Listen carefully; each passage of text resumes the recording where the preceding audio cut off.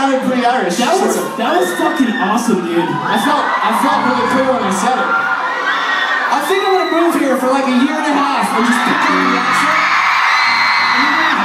We're gonna try to and the only reason I'm ever gonna use it is for each city that we play. I'm gonna fucking like declare that city like a proud Irish. Sweet. Denver, Colorado, how the fuck are you feeling? Hey, it's gonna be the fucking coolest thing ever. I heard the best way. You can't fuck with that. The best way to get an Irish accent is to have sex with someone from Ireland.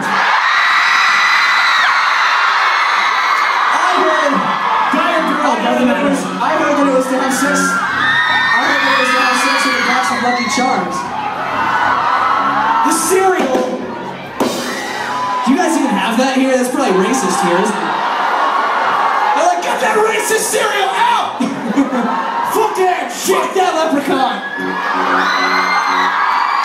Have you guys ever seen an American commercial for Lucky Charms? It's racist. It's the most racist piece of shit ever.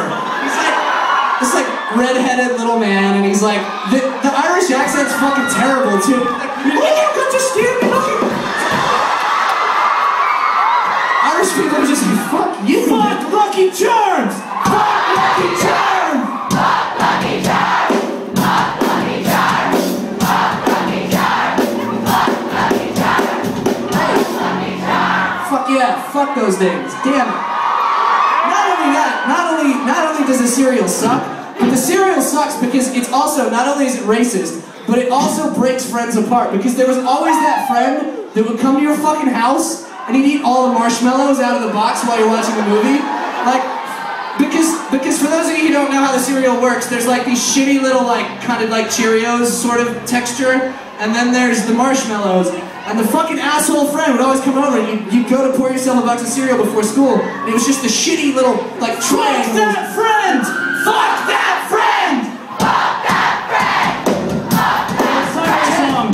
It's like a song. Jack, that friend was you, man.